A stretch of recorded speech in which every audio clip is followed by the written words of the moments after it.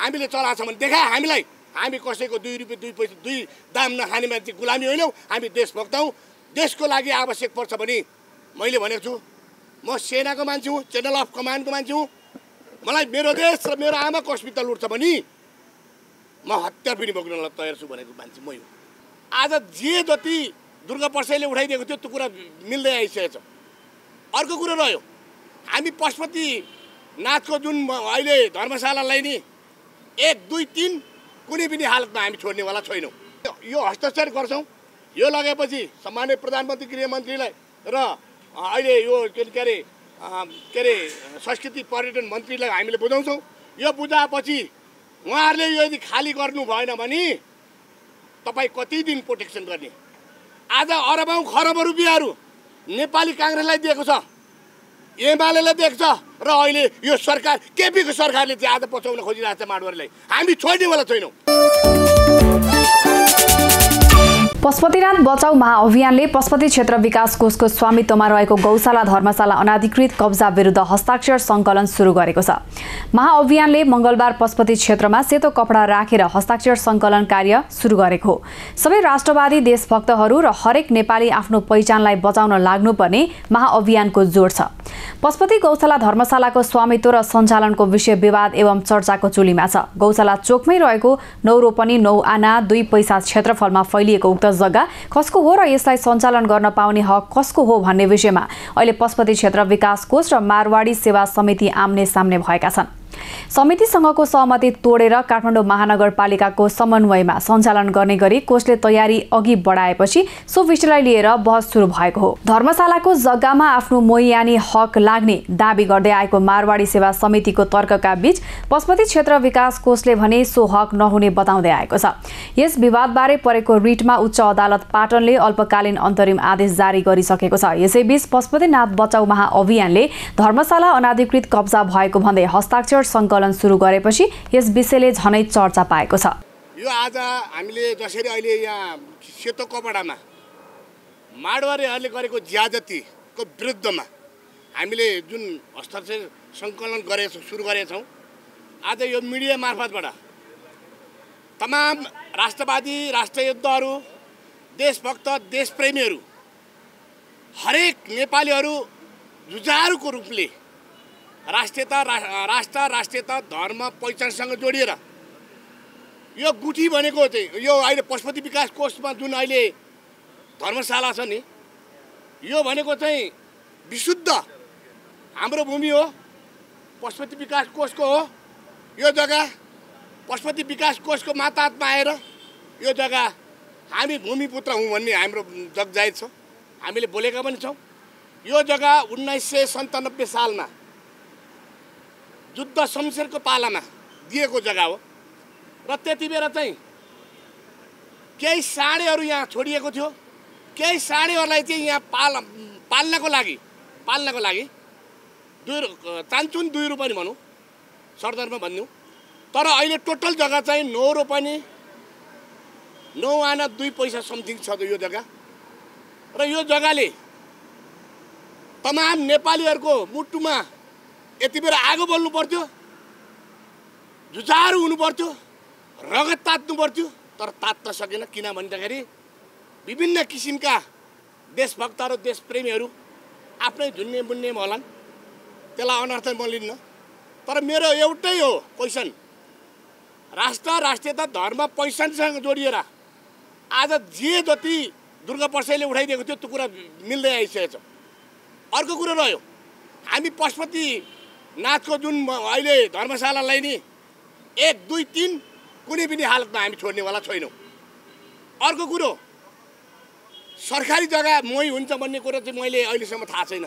म धेरैवटा देश बसेर आएको म यता युरोपियन कन्ट्री पनि बसेँ, त्यसपछि मलेसिया बसेँ, कतार बसेँ, धेरै ठाउँमा देशमा बसेर आएको छु मैले। मोही कहाँ लाग्छ हो यो? म अचम्म लाग्छ यो। म त दङ्ग पर्छु। मोही कस्तो जग्गालाई लाग्छ भन्ने कुरा पनि यिनीहरूलाई अलिकति हेक्का रहन्छ यो माडवारीहरूलाई। तपाईँको लोटा जसरी लिएर आउनुपर्छ, तपाईँ त्यो लोटा लिएर अब भाग्नु पर्ने दिन आइरहेछ। खबरदार बनेछौँ हामीले। अब रह्यो हाम्रो इतिहासलाई कोट्याउने हो भने श्री 5 बडमहाराधिराज पृथ्वीनारायण शाहले 2224 राज्यलाई एकीकरण गरेको राज्य हो। यो भूमिमा माडवारीहरूले गिद्धे नजर लाउँछ भने हामी कुनै पनि हालतमा छोड्दैनौँ। मर्नु र मार्नलाई लागि हामी सडकमा निक्लेको योद्धा हौँ, हामी छोड्नेवाला छैनौँ। रह्यो आज ठुल्ठुला पार्टीहरूले चाहे काङ्ग्रेसको भनौँ, चाहे एमालेको भनौँ, चाहे माओवादी भनौँ, काङ्ग्रेसले उद्योग धन्दा कल कारखाना बेचेर खायो भने एमाले खोला नाला दुनियाँ बेचेर खायो। आएर आइयुएनजिओबाट सञ्चालित भयो। आज तपाईँको हिजोको 10 वर्ष जनयुद्ध गर्ने प्रचण्ड सरकारलाई ढालेर रातारात ढालेर आज केपीको सरकार बनेको छ। केपीको सरकारले यो ढाल्नको कारण के थियो भन्दाखेरि अहिले यसै माडवारीले भनिसके त नेपालीहरूलाई हामीले चलाएको छौँ भनेछौँ, हामीले चलाएको छौँ भने देखा हामीलाई। हामी कसैको 2 रुपियाँ 2 पैसा 2 दाम नखाने मान्छे गुलामी होइनौँ। हामी देशभक्त हौँ। देशको लागि आवश्यक पर्छ भने मैले भनेको छु, म सेनाको मान्छे हुँ, चेनल अफ कमान्डको मान्छे हुँ।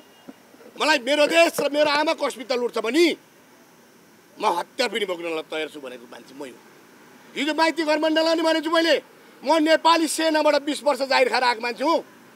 मेरो देशको अस्पताल लुट्छ भने आवश्यक पर्छ भने सेनाले मलाई बोलाउनु पर्ने दिन आउँछ। त्यो देश बचाउने हो भने अब सैनिक शासन आवश्यक भयो भन्ने कुरो हामीले पनि बुझेका छौँ। अर्को कुरो रह्यो व्यवस्था र अवस्था फेर्ने भनेछौँ। आज 2072 सालको संविधान मान्दैन, 1 मान्दैन, 2 मान्दैन, 3 मान्दैन भन्यौँ। यो गणतन्त्र संहिता धर्मनिरपेक्ष पूर्ण रूपमा खारिज हुनुपर्छ भनेछौँ हामीले। यो व्यवस्था जबसम्म खारिज हुँदैन, अहिले मुद्दा भुइँ मान्छेको मुद्दा जुन उठाएको छ नि, अहिले माडवारीदेखि माडवारी भनेको 17 जना छन् र नेताहरू 10 जना छन्। यिनीहरूलाई जबसम्म हामी लगाउँदैनौँ तबसम्म हामी सडकबाट छोड्नेवाला छैनौँ। आज दुर्गा वर्षले जे मुद्दा उठाइरहेको छ त्यो मुद्दा लगभग मिल्दै गइसकेछ। अब हामी यो हस्ताक्षर गर्छौँ। यो लगेपछि सम्माननीय प्रधानमन्त्री गृहमन्त्रीलाई र अहिले यो के अरे संस्कृति पर्यटन मन्त्रीलाई हामीले बुझाउँछौँ। यो बुझाएपछि उहाँहरूले यो यदि खाली गर्नु भएन भने तपाईँ कति दिन प्रोटेक्सन गर्ने? आज अरबौँ खरबौँ रुपियाँहरू नेपाली काङ्ग्रेसलाई दिएको छ, एमालेलाई दिएको छ र अहिले यो सरकार केपीको सरकारले चाहिँ आज पचाउन खोजिरहेको छ माडवारीलाई। हामी छोड्नेवाला छैनौँ। अध्ययन समिति गरोस्, जेसुकै गरोस्, मलाई थाहा छैन। मलाई एउटै कुरो थाहा छ, यो पशुपति विकास कोषको जग्गा पशुपति विकास कोषमा आउनुपर्छ र पशुपति विकास कोषमा आइसकेपछि यसमा पनि यो महानगरपालिकाभित्र अन्तर्गतमा पर्छ र महानगरपालिका वडा नम्बर 8मा पर्छ। यो वडा अध्यक्ष नेपाली काङ्ग्रेस हुनुहुन्छ, उहाँले सशक्त भूमिका खेल्नुभएको छ। उहाँलाई मेरो पनि साथ सहयोग सपोर्ट हर दिन प्रतिदिनै हामी उहाँलाई सहयोग छ र अहिले हाम्रा डाक्टर मिलन सरलाई पनि सहयोग छ। र अब रह्यो व्यवस्था र अवस्था जबसम्म फेर्दैनौँ तबसम्म आज तपाईँ हामीलाई आज यी भारतीयहरू र इन्डियन एमएससीमा रहेका तमाम नेपाली तपाईँहरू पत्रकार पनि पढ्नुहुन्छ केही, मलाई सरी भन्दै मैले भने 40,000 मान्छेले कुत्तेको खजाना भनेर पैसा खान्छन्। एउटा साधारण पत्रकारले 15,000देखि कर्मचारीदेखि लिएर हरेक मान्छे ब्युरोक्रेसी, यो देशमा ब्युरोक्रेसी, कालो कोड, सेतो कोड, पेटी कोड र निलो कोडले गयो यो देश बिग्रेको छ। यी कुराहरू त मैले सबै भनिदिनुपर्छ पर्दैन होला जस्तो लाग्छ मलाई। पशुपति आराध्य भगवान् पशुपतिनाथको जग्गा जमिन हो, सरकारी जग्गा हो। यो जग्गा हामी एनी हाउ फर्काउँछौँ। हामी छोड्ने माडवारीलाई कुनै पनि हालतमा बिजनेस व्यापार गर्न दिएको होइन। हामी जग्गा फर्काउँछौँ, 1, 2, 3 फर्काउँछौँ भनेर हामी भनेछौँ। माडवारीहरू कानुनभन्दा माथि हो भने ठिकै छ, कानुनभन्दा तल हो भने जिल्ला अदालतले फैसला गरिसक्यो कि तपाईँको दाबी पुगेन भनिसकेको छ भनेपछि अब माडवारीले के खोजेको? मेरो क्वेसन हो, माडवारीले के खोजेको? पुनारा वेदन जानुहोस्, सर्वोच्च जानुहोस्, जहाँसुकै जानुहोस्, तपाईँको दाबी पुग्यो भने हामी अहिले पनि छोडिदिन्छौँ भने मैले बोले सर्वोच्चमा जाँदैन। यिनीहरूले हद्दै ल्याउला, स्टे अर्डर ल्याउला। स्टे अर्डर भनेको 10-15 दिनको लागि हो। त्यसपछि हामी हाम्रो पशुपति विकास कोषबाट हाम्रो सम्पूर्ण डकुमेन्टहरू तयार भइसकेको छ र हरेक देशभक्त देशप्रेमी वकिल साहबहरूले लड्नुहुन्छ हाम्रो भूमि वकिलहरूले पनि छोड्दैन, हामी पनि छोड्दैनौँ भनेर हिँडेकै मान्छे हौँ। र यो व्यवस्था र अवस्थामा जबसम्म दुर्गा पर्साईले मुङ्सी 7 गतेदेखि यो व्यवस्था र अवस्था नफेर्नुन्जेलसम्म निरन्तर लड्नेछ। यो बाघ जुरुम लगाइसक्यो, बाघले अब टोक्छ भन्ने कुरो यो माडवारीले बुझे हुन्छ है। दुर्गा पर्साईको मान्छे यहाँ छिरेको छ है भन्ने कुरा बुझ्नुपर्छ। यो अभियान भनेको नि अब जस्तो अदालतमा अहिले जस्तो हामीले अदालतले जितिसक्यौँ, अब उनीहरूले पुनः के अरे स्टे अर्डर ल्यायो अथवा केही ल्यायो भने पनि केही 10-15 दिन जान्छ। त्यसलाई हामी वेटिङ गर्छौँ। कानुनभन्दा हामी पनि माथि छैनौँ।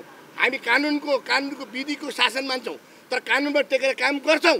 तर उनीहरू कानुन छ भने अहिले पनि हामी छोड्न तयार छौँ। होइन भने हाम्रो पशुपति आराध्य भगवानको पशुपतिनाथको जुन जग्गा जमिन छ, सरकारी जग्गा छ, त्यो जग्गा 1 इन्च पनि छोड्दैन, 1 इन्च पनि। ल सानो तिनो कुराहरूलाई छोड्दै पशुपति विकास कोषमा अगाडि बस्दै र माडवारीले गरेको ज्यादतीको विरुद्धमा अहिले यो कोषभित्र यो पाङ्गारमा रहँदा अहिले हामीले बाहिरपट्टि चाहिँ जुन हस्ताक्षर गर्नको लागि तमाम राष्ट्रवादी देशभक्त देशप्रेमीहरू एकता भएर पशुपति विकास कोष अगाडि आएर सबैले यो धर्मशालालाई बचाउनको लागि राष्ट्रियता धर्म पहिचानसँग जोडिएका सम्पूर्ण देशभक्त देशप्रेमी आमा बुवा दिदीबहिनीहरू दाजुभाइहरू बुवाहरू सबैलाई विनम्रको साथ अनुरोध गर्न चाहन्छु।